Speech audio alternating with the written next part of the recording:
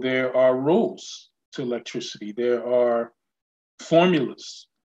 There are circuits and ohms, resistance, you know, impedance. All of those things matter. And if you do it the wrong way, then you end up killing yourself or somebody else. Same thing here. These people ended up killing somebody else because they wanted to do things their own way. They got people to follow them, you know? So we have to be mindful that that is the same way the enemy comes at you.